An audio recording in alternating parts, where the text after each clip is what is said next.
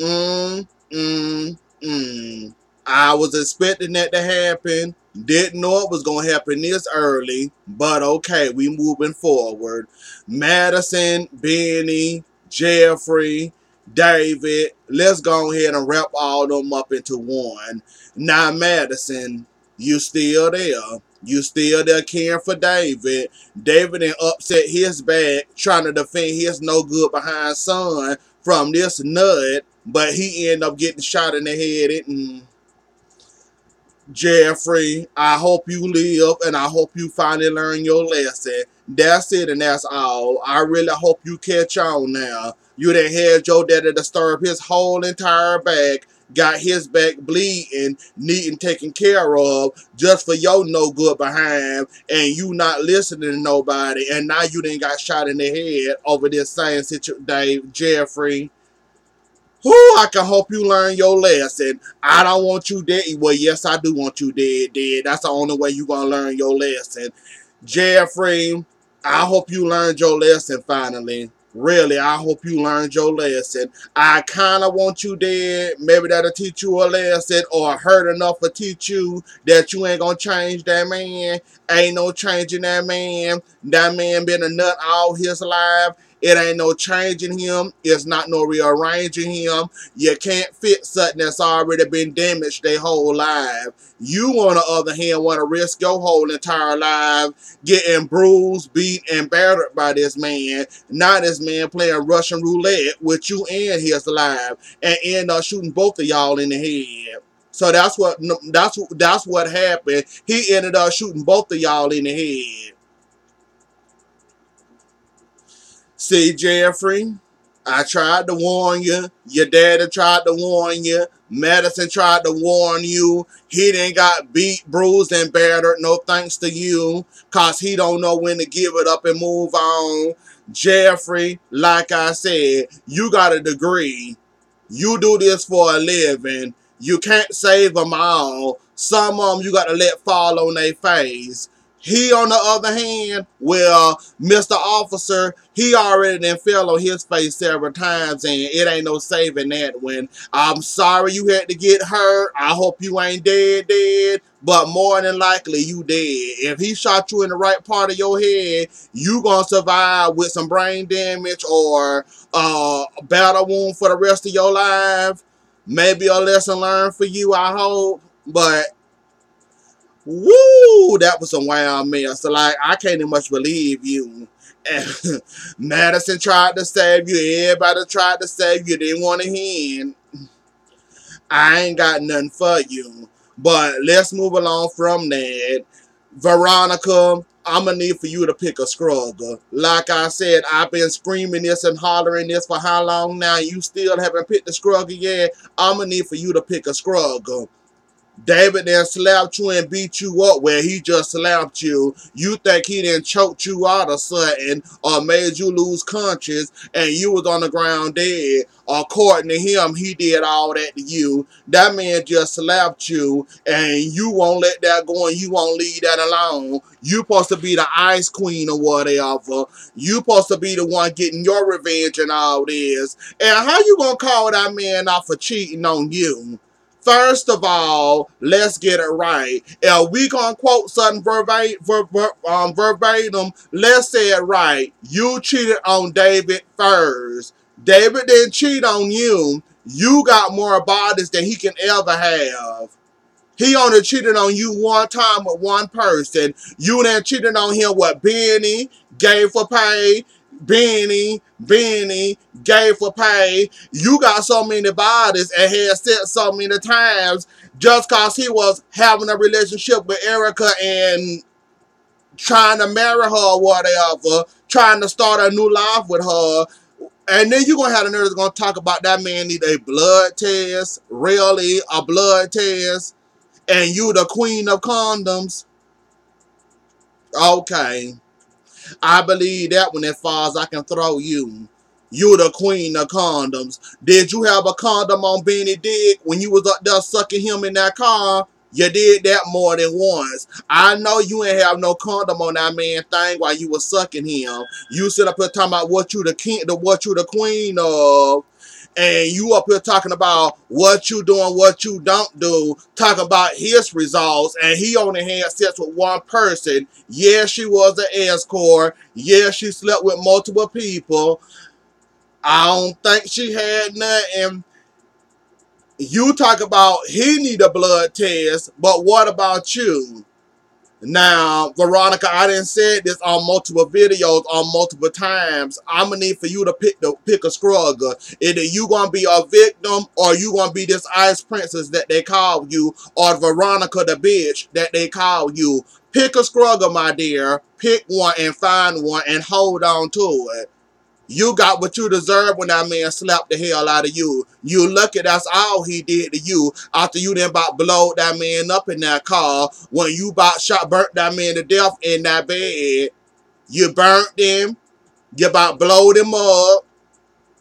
You about what else you did to him? I remember you burning him, about to burn him in that bed. I remember when you blowed him up in that car. You didn't try to attempt that man life how many times now? And because he slapped the hell out of you, you sitting up here playing victim, talking about Erica perfume, and I still smell it, that cheap perfume and all this and all that, and take it back that you want to kill me. Like Veronica, pick a struggle, my dear. Pick one, find one, and stick with it. That's all I'm gonna need for you to do. Cause you and these many victims you playing as, and all these men of victims you calling yourself trying to play as, I'm gonna need for you to cut it the hell out. Cause you is nobody victim. You far from a victim, and I'm gonna need for you to stop and cut it the hell out. Now that I got the demon off my back, let's go ahead and get to Candace and Charles. And Candace basically scared to admit that she having fun with Charles. She liked this new side of her. She enjoying herself. She smiling more, laughing more, having more fun.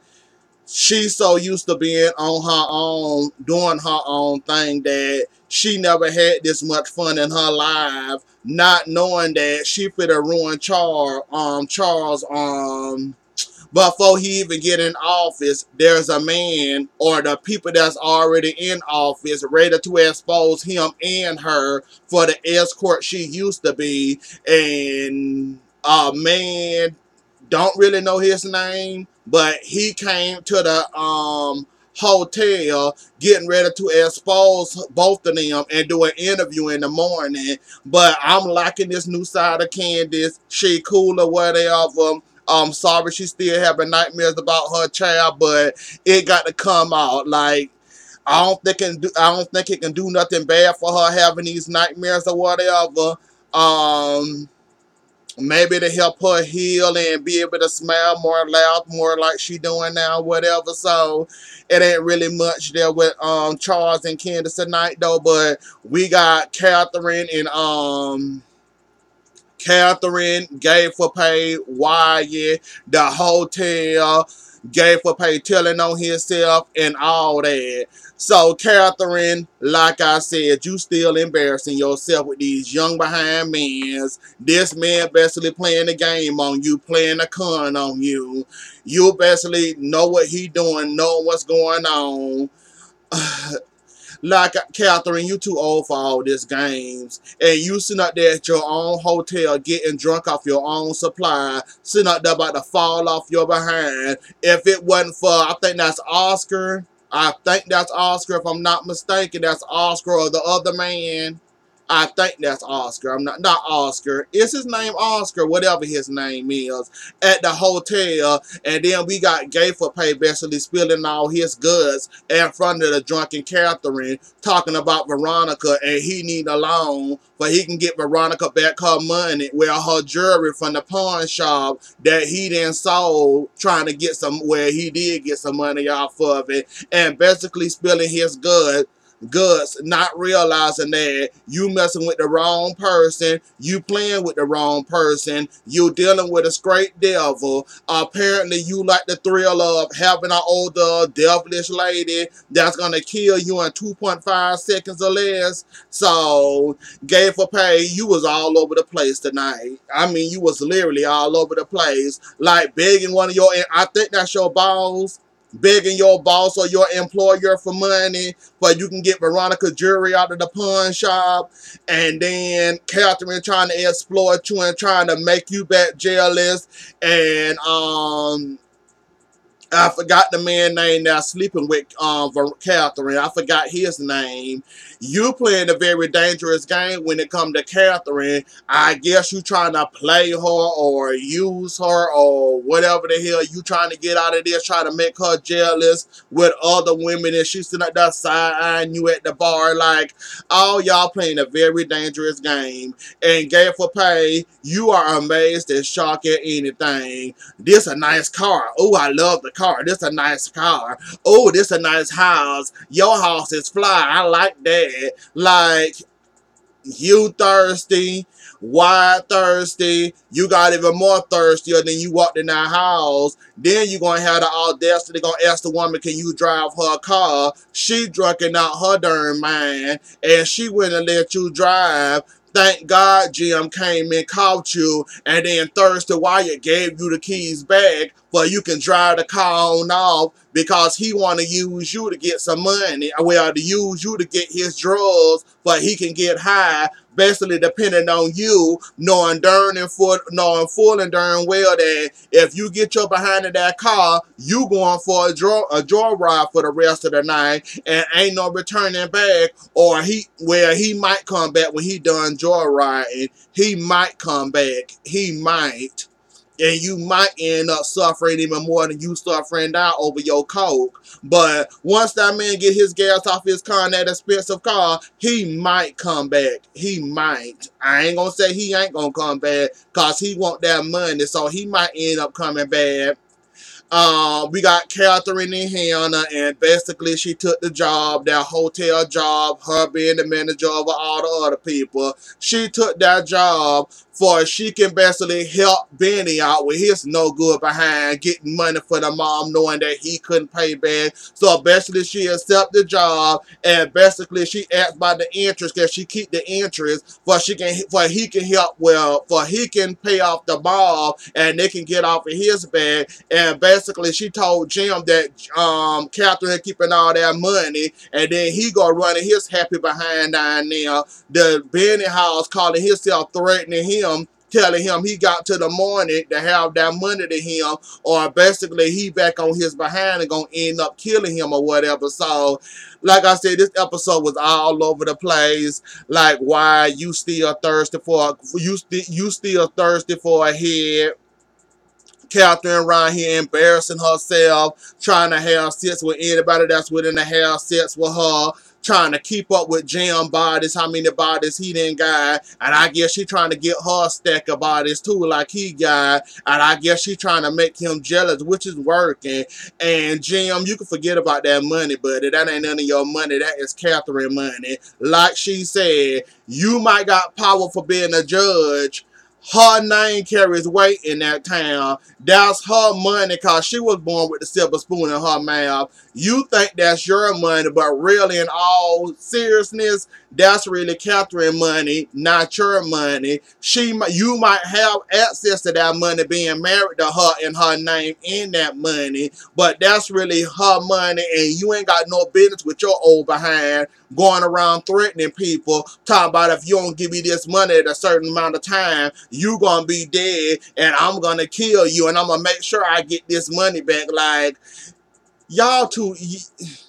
And Catherine, stop talking about divorce. That's another thing I got to say. Stop talking about divorce. It's not gonna happen. You need him as much as he needs you. You might hate the fact that you married to that old cheat and no good, pitiful looking man you married to, but he the one that keeps your behind for getting locked up, thanks to him. And basically he compliments you by taking up all your, well, he compliments you for keeping your behind out of jail, and basically you compliment him by having all this money to go with his big powerful name in Georgia. So y'all compliment each other. You ain't getting no divorce. He ain't leaving you behind. He like your money. He might not make love to you or make love to you when he want to make love to you, but you ain't going nowhere and he ain't going nowhere. Cause without him, you're behind to be in jail and be locked up. So,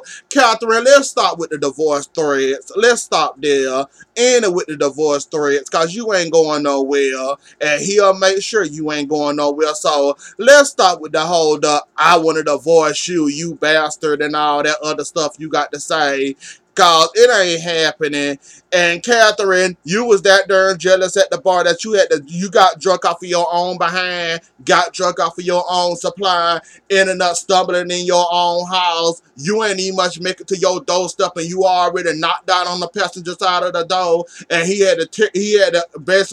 you basically had to hold on to him, your big behind, just to get in your own house while you trying to seduce him and trying to sleep with this man, trying to make Jim jealous. And that wasn't enough to show you was a darn fool, getting caught by your husband and then getting caught by your son, the same age as that boy. Well, that boy old enough to be your son, and your oldest son is old enough to be his little brother, like big brother. So is that not enough to embarrass you about that, being caught by your husband and your son? I don't know what to tell you. Like, you really need to have self-receipt somewhere, Catherine. You too goddamn old. You're trying to keep up with that and trying to do the stuff Jim did in his prime. Well, not his prime. Well, doing the stuff he was doing. You need to cut it out and you need to stop it. So next episode, we'll find out if I almost said is Jeffrey gonna make it or not, and if he gonna be good, or is he gonna be on live support and all that. So